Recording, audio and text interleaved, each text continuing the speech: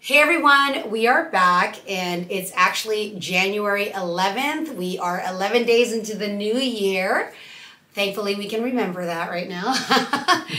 And I kind of wanted, Sanjeev, you have some new medical information that you want to share that's important. But before we dive into that, I just wanted to talk about the fact that Chris Hemsworth is doing his own show, Limitless. I have not watched it yet. I understand you haven't seen it yet, I haven't seen right? it, but my kids told me to watch it, and they said what we're doing is even more important in light of what Chris Hemsworth disclosed, that he's basically got a high risk of Alzheimer's because of he's got 2 copies of the A4. We talked about that. The APOE4 gene, which I know we talked about that. We before. did. So that is likely the highest indicator that you will likely be dealing with Alzheimer's, correct? Again, yeah, it's a risk factor. It doesn't mean it's a death sentence. It doesn't mean he's actually going to have it, but from the data, it looks like people who have 2 copies of the APOE4 allele end up with about a 10 times risk of developing Alzheimer's compared to the average person. And again, risk is risk. It doesn't mean it's going to happen. And I think I love the fact that you come from the idea and mindset that you should know and plan, prepare, and this entire process is about prevention, education, and doing what we can to slow it down and to take the best care of our health. What I think is exciting and interesting as you started this journey yourself is, it always takes a celebrity to experience something and then everybody wanting to take more interest in it. Sure. When in fact, do you know the percentage at all of the number of elderly or people that end up having Alzheimer's?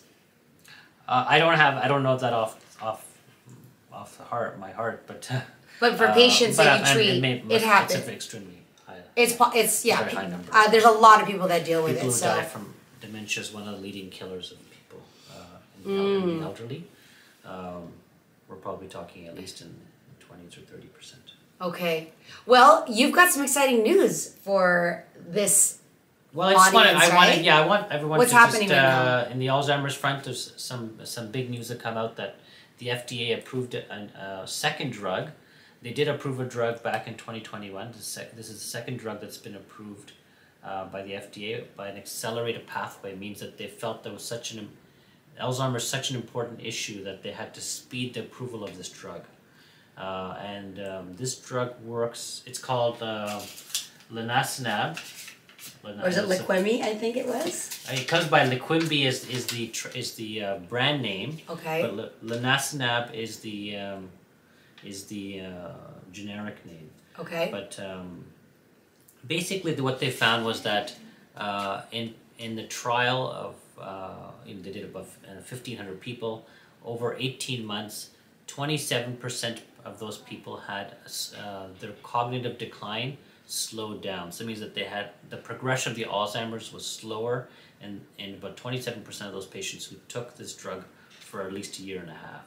So it's not like a cure. It's in some patients it's giving them a little bit longer time, which is great. It's not but they thought it was. When you think of the deterioration of your mind, I mean, it's not your body, but to friends and family who want to spend as much time as possible with their loved one every day, every hour, every minute, every day. So I think that's great. Yeah, so I think that's an important piece. The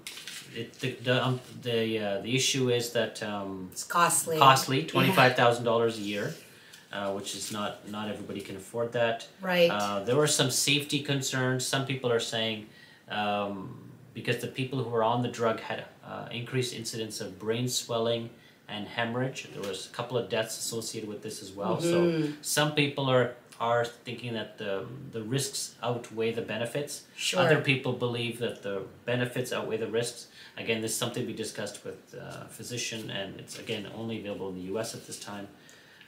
That's such a tough decision, very personal decision and a tough decision, because you want your family member to live longer, to have their cognitive abilities as long as possible, and they're already elderly. So to a degree, I think some families are willing to take that risk, as you said, because it's like, well, we'd rather take the chance. They've lived already up to this point, because usually it happens to those who are over in retirement or above, correct? For the most part? Yeah, I mean everything. We don't want to do any harm for the. Right. Every physician, that's their first oath they take, is first do no harm. So we don't want to be giving a drug that's going to be causing harm to patients. Right. So this is a very important discussion that everybody needs to think about that, and we want obviously a drug that has the least side effects and the most benefit. I didn't talk about the mechanism. So this medication works by decreasing beta amyloid. So I don't know if you remember, I was talking to you about that. The cause of Alzheimer's appears to be an accumulation of beta amyloid and tau tangles in the cell. Okay. So because these things are increasing in the cell starts to die or not function. And where does where does that beta thing come from? In the brain? Is it in the brain? Okay.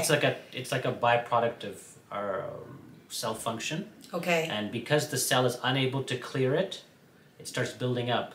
So it's almost like what you're saying in arteries that they start clogging. It's the similar thing in the brain. In these cells. Yeah, in the cells. Let's talk about the cells. Okay. So what's happening, the people who have the APOE4 allele, they're unable to clear out the amyloid as fast as other people who have the 3 or the 2 allele. Right. So yeah, I think, and this is a hard concept. We're going to keep on repeating it because it's difficult. 10 years from now, I'll figure it out. No, but so these two medications, the one that came out last year called Aduhelm, and this medication called Leqembi, are both working on reducing the amyloid level in these brain cells. Right. And so this is a completely new type of treatment for Alzheimer's. Like the other medication that came out last year, they're both not super effective, but they are offering hope to patients who have Alzheimer's, and I'm hoping we're going to have a lot more better treatments. 27% of those patients that did it experienced that slowdown, so they got a longer time with their brain and with their friends and family. Now, Sanjeev, with respect to cost, when a drug comes out and it's $25,000 US and it's in the US, and maybe you don't know the answer to this, but just as a curiosity, is this the kind of thing where, how does it become available to people who don't have the funds? I don't think this is an answer I can give here on this question, but it's in the U.S., so I mean, if insurance is very complicated there. Right.